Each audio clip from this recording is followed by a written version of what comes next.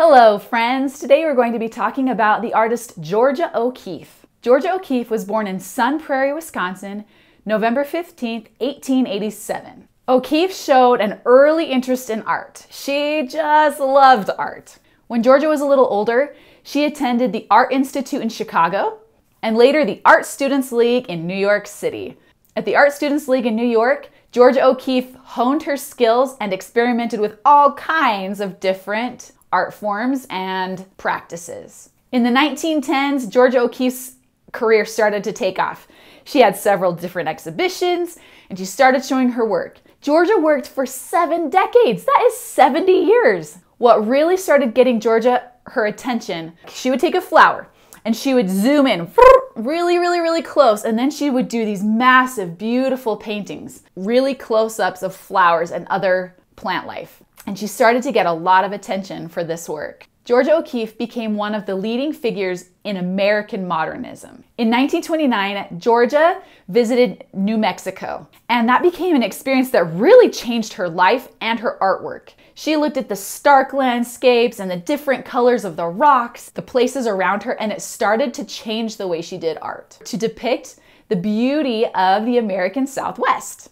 Not only did Georgia paint flowers and other plant life, she also did cityscapes, she loved skulls, and other abstract forms. Now, Georgia O'Keeffe was kind of reclusive. That meant she liked to be by herself, and so she became known for staying kind of in her own place, doing her own artwork. Georgia liked to stay at her home and studio in New Mexico and just create and create and create.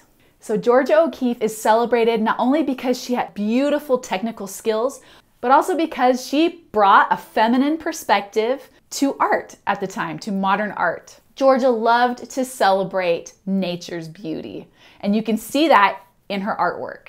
In 1986, Georgia passed away at the age of 98.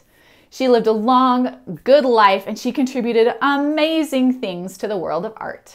And now for some inspiration. Georgia said, "I've been absolutely terrified every moment of my life, and I've never let it keep me from a single thing that I wanted to do. My painting is what I have to give back to the world for what the world gives to me. I know now that most people are so closely concerned with themselves that they are not aware of their own individuality. I can see myself, and it has helped me to say what I want to say in paint." And lastly, in a way, nobody sees a flower really. It is so small. We haven't time, and to see takes time, like to have a friend takes time. And now for the project. So what I want you to do is go get some watercolor paper. You can do big sheets of paper or smaller, it's up to you. So we laid out our paper, and Georgia was known for bright, vibrant colors and patterns. So I want you to make sure that you look at your paint, and when you're using watercolor, make sure that you clean your brush before you get a different color of paint so that it doesn't get muddied and brown with other paints in it. So we laid out our watercolor paper. I put different things on the table that my kids could choose from. There was a pineapple, a succulent, flowers, and bananas. So my kids all chose something that they wanted to do. You put the water in your paints to kind of wake them up and get them ready to paint. Each of my children chose a different subject. Some of them really stuck closely to their subject, like my daughter with the succulent and my son with the bananas. The other 3 just did what they wanted to do. I chose to take one of our orange flowers, and I really looked closely at it, and I just really tried to get the lines and the patterns that some of the petals were making. Not all of the petals, just some of them. And I wanted to see the difference between the darker red and the bright yellows and the oranges and all of the shades in between. So now I'll show you what we did. This is what I did, my finished product. And you can't really tell that it's a flower necessarily, but I'm happy with the way that it turned out because I can see the edges of the flowers were not perfectly straight. They had some wave to them, some variation. And I just love the way that the colors play together and splash together. I like that there's some red and it melds, it goes into the orange and the yellow. My daughter decided to do a succulent, and I love how soft and serene this feels. She started with 1 petal and then did more on the outsides. And I feel like it's a beautiful representation of how Georgia O'Keeffe would have looked at a subject. painting it simply but beautifully with bright colors and distinct lines. One of my sons chose to do bananas, and I thought he did a great job. He was concerned with trying to get all of the colors right. And I love that his bananas are bright and they're a beautiful representation of bananas. He did excellent. Another son did this, and it was so fun watching him just experiment with the way he would put some water and color here, and then he would pick up the page and watch it drip down a little bit. And he used his paintbrush here and there, and he splattered some here and there. So he was really feeling it. His work shows me that he has joy when he creates something. And I want you to make sure that you are creating with joy, that it comes from a place that makes you feel happy. That's what art should be, is something that makes you feel happy. So I have two from one of my sons, because he started out and he was so excited about putting lots of water on and lots of colors, and they started to come together. And if you'll notice, this is interesting, if you want to make brown, you mix a bunch of colors together. And he looked at the end result and he thought that he did not love that it made so much brown.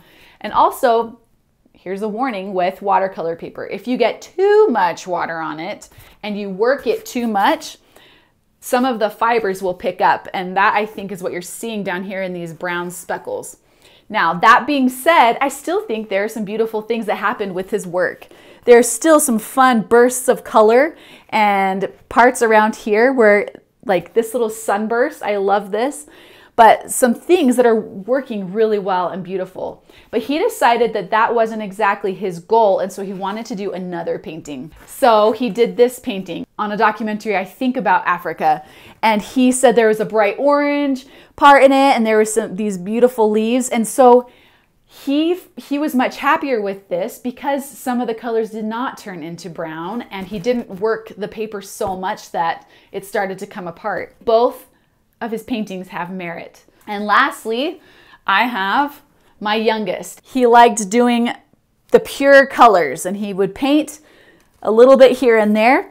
And I feel like this is a beautiful painting done by a young child. And I'm excited to keep it and show it to him when he's older. Art element of the day. Today we're going to be talking about value. Value is essential. It might be one of the most important things that an artist can master that will change his paintings from something very amateur to something more professional.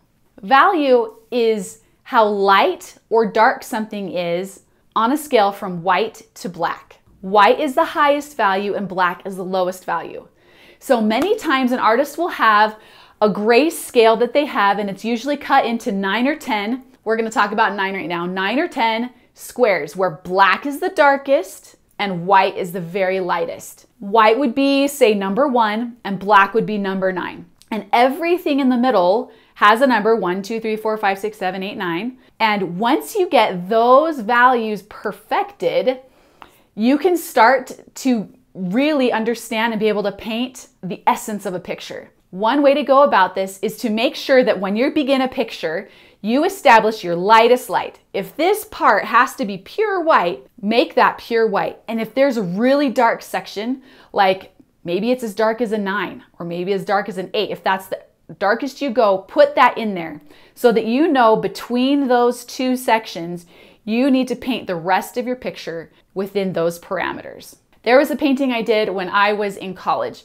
and I thought it was beautiful, but when I showed my teacher, he said, wait, your darkest dark is not correct in here. He took some paint and he put a dark color on there that was closer to an 8 or a 9.